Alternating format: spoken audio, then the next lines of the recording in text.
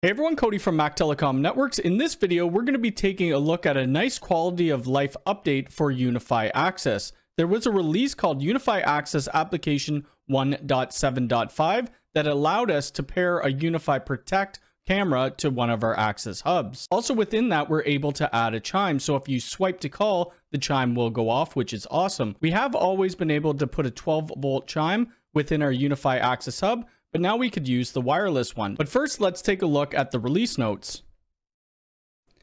So this was posted 5 days ago for the Unifi Access Application 1.75. Unifi Access is now integrated with Unifi Protect cameras by pairing cameras with your doors. You can now monitor them anywhere and anytime and watch a 20-second playback. So this is great for quality of life. It does only work in the web app. It doesn't work on the phone app yet. There are a few requirements to be able to run this. So we need Unifi Protect application version 2.8.28 or above. We need Unifi OS 3.1.13 and above. The Unifi Access and Unifi Protect application must be installed on the same console. So if you're using a UNVR, you're going to have to install Unifi Access on that UNVR, and I will show you that. If you'd like to hire me for network consulting, visit my webpage at mactelecomnetworks.com. I do have a Discord channel, and if you'd like to support me more, we do have affiliate links in the description below. Okay, right now I'm in my Unifi Protect console, and you can see that I have a G4 instant and I have a UP chime adopted into this controller. So let's click into our Access application.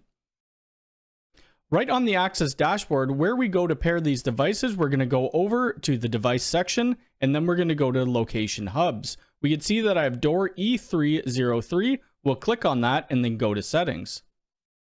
Under the settings, we could see paired devices, and we could add those. So I'm going to pair a device, and we have the G4 instant, and then I'm going to go over to the chime as well, and then we're going to pair that and press save. Now, since this is already paired, we could click on the G4 instant and we could get a live feed. So let me bring this camera up to my face, and you should be able to see my face right there. And we could also unlock the door. Click to unlock. Now, beside me, I have a Unifi Access reader. I'm going to type in my pin pad to open the door, and it will record a clip, and then we could watch it. So you could hear that the door just opened, and this clip should be going. And how we find it is in our log. So I'm going to wait a few seconds because it's about 20 seconds long, and then we'll go into the logs. Okay, let's go find the clip in the log. So we'll go over to system log and click on it, and then we'll go to door openings. At the top, we could see Cody McCallum has entered door E303 with a pin, and we could see this clip. So we could look at the clip of me talking, and this is when I opened up the door. So this is doing it for 20 seconds. I really do like this new feature. Now you can see I have the UP chime in my hand and it's plugged into a power cord. Once we swipe to call on our Access reader, it will start to ring. So let me go ahead and do that. You should be able to hear it through my mic. So I'm going to swipe to call, and here we go. So lots of people have been asking for an integrated chime with Ubiquiti, and now they have offered one. It's the same one that you'd use for your doorbell with Unifi Protect. Now I factory reset the Unifi Access hub, the Unifi Access reader, as well as the chime, and I brought it into my UNVR. You could see the UP chime. What we need to do now is set up Unifi Access on our UNVR. As of the latest release of Unifi OS on our UNVRs, Unifi Access showed up, so we could click install. Now we can see that 2 devices are ready to be added. I'm just going to press setup. We're going to agree to the terms and services, and then we're going to press start.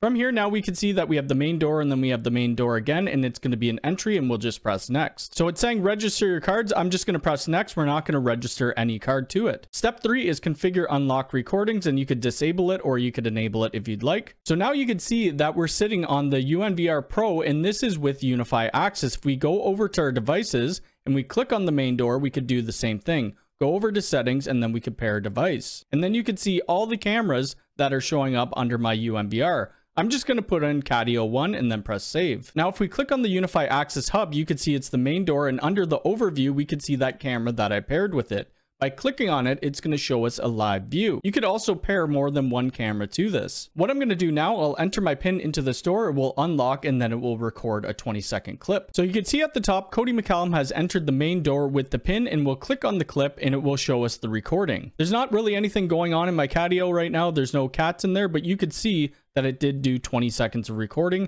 and we could skip through it if anything was happening. So that's going to be this video on the Unifi Access and Unifi Protect integration. I really do like this quality of life feature. One thing that I wish they would change is how long that we could have the chime ringing. The chime to me is too short. This is all it does.